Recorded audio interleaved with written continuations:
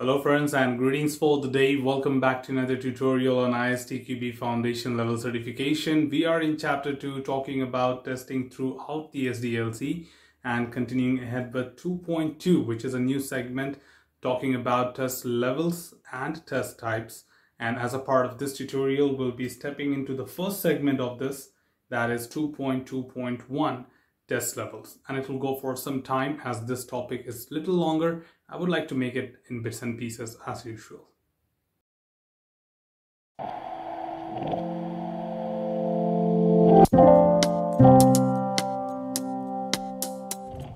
In order to get started, the very first and most important thing is a quick introduction to what is test levels and test types. Of course, many people mix and match them and certainly does not have the right definitions or right answers to what the test levels are and how they're different from test types. Right here on our screen, we can understand that the test levels are generally defined as group of test activities that are organized and managed together. So there are certainly different levels of testing which are organized and conducted in order to validate a particular parameter or functionality or non-functional characteristics of an application. Namely, we do know them as unit testing, integration testing, system testing, acceptance, or maybe non-functionals like performance, security, portability, and whatnot. Just for your kind information, we may have 50 plus levels of testing to be conducted for any particular product. But why would someone not know all the levels? Is because they are not applicable to all the applications by default. So whatever is best applicable to your application is what we go ahead and perform them. That's the reason for a particular test engineer, it is not mandatory or compulsory enough to know all the test levels, but you may find people working in different portfolios conducting different levels of testing. And in that context, all the levels are important wherever they are applicable. Also to add here, when it comes to each test level, it is an instance of the test process itself performed in relation to software at given stage of development, from individual components to complete system, or even where applicable, the systems of systems. That means all the levels have a unique objective. In fact, if you go back to our previous topic, we discussed that one of the good practices of testing says every test level must have a unique objective specific to that level. And in that context, it's not something that all the levels are going to fulfill the right needs or the same set of needs. Rather, each of these levels will concentrate on something very, very specific and particular about a particular application. Further to add, we do have test levels defined as related to other activities within the SDLC. From the good practices of testing, we can certainly talk about that we have corresponding testing activities to that of development activities. And when it comes to different SDLC model, like in sequential SDLC models, the test levels are often defined such that the exit criteria of one level are part of the entry criteria for the next level. And in some iterative models, this may not apply. Development activities may span through multiple test levels, or test levels may overlap in time. So I think this also has been discussed in our previous segment of the chapter 2 itself, where we told you that the testing is not exactly the same when it comes to different SDLC model. If I talk about sequential models like waterfall and V model, the testing activities happens one after the other. So the exit criteria of unit testing would act as entry criteria to integration testing. Similarly, the exit criteria of integration testing would act as entry to system testing. But when it comes to other models like incremental models like Agile, certainly here everything happens in parallel. So development also can overlap throughout testing lifecycle, and multiple test levels can also overlap over a period of time. One more thing here to talk about is test types are groups of test activities related to specific quality characteristics, and most of those test activities can be performed at every test level. Now, test activities are certainly not those where we are talking about with respect to test levels.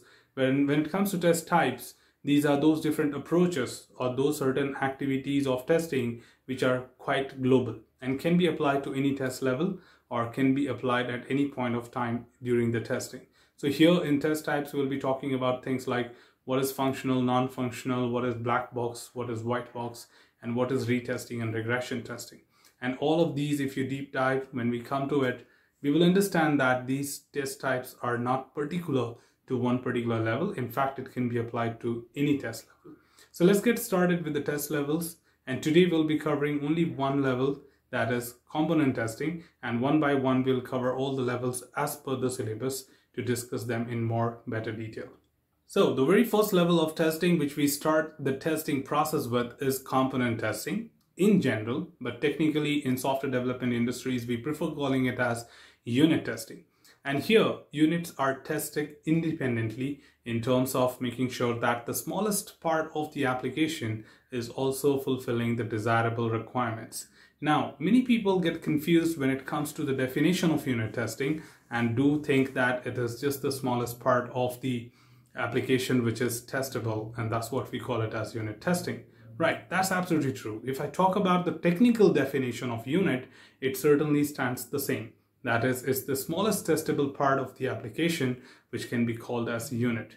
But what is a unit, right? Is that a component like a text box on the screen? Is that a page of an application? Or is that a particular functionality like login, sign up, or something else?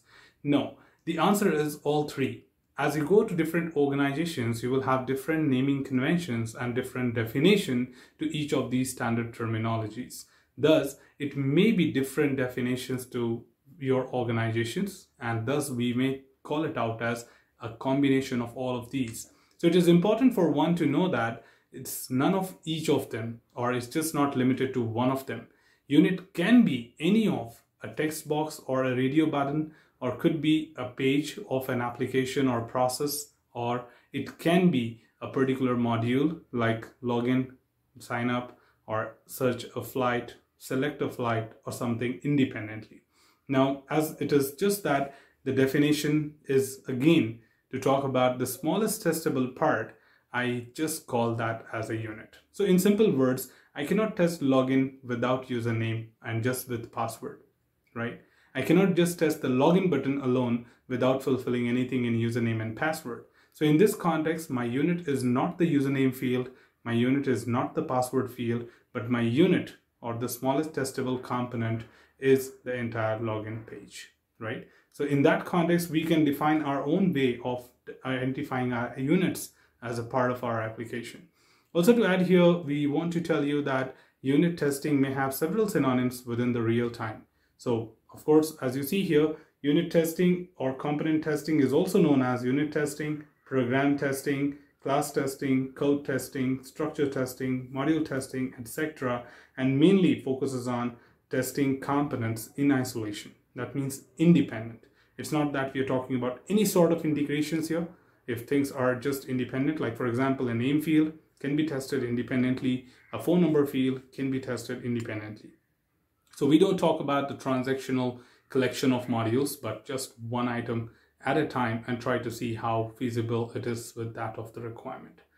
Further to add here, we also talk about it is often require specific support such as test harness or unit test frameworks. In order to perform unit testing, it's not that simple that you can just go and run a program and get the output. You may need a test framework like unit test framework, for example, for different languages.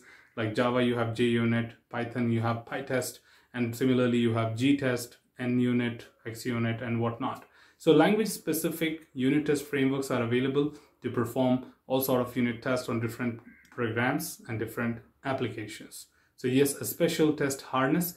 Test harness here means any kind of dummy modules or supporting mocks which may not be existing until the system is fully established or fully prepared or developed. So meanwhile, we make use of certain mocks, certain stubs which are dummy module, and test harness helps us to create these kind of dummies for conducting the unit testing. Also, to talk about component testing is normally performed by developers in their development environment. So as we get into the deep dive of environments, we understand that there are different environments when testing is conducted. So for example, we have a dev environment, we have a QA environment, then we'll also have a SIT environment, then we have UAT and different stages, right? And then it goes to production. So you call it as stage or you call it as environments. You may have different dedicated environments to conduct different levels of testing. And that's where we are highlighting that unit testing is conducted by developers generally as a part of development environment. Also to add here that it will be performed as white box testing approach. So we'll come back to you in the next segment that what is white box testing, but on a high level, when testing is conducted at the code level, that is at the back end, and that means a program is being executed and seen for the desired output without interacting with the UI, that is user interface, we call it as white box testing. And developers generally prefer using this approach as this is most convenient option for them, and it helps you to quickly fix the bugs right on the screen. That means as you're looking at the program, you find something not behaving as expected, you can quickly go and fix that error yourself because you know what is backend, right? So put together, this is what we call it as unit testing. Some of the common bases, of course, if you remember V-model, you have the answers for what is test basis. That is, of course, we make use of components, we make use of detailed design in order to basically help us define the basis. That means what do we need in order to prepare our unit test cases. And the test, what you basically conduct is to test independent modules, components, programs, and so on, right? So that's all from this particular tutorial, team. This was all about component testing. Should you have anything else, feel free to comment below. I'm always there to address your queries and answer them well. Till then, keep learning, keep exploring, keep understanding the context. Thanks for watching the video, team, and happy learning.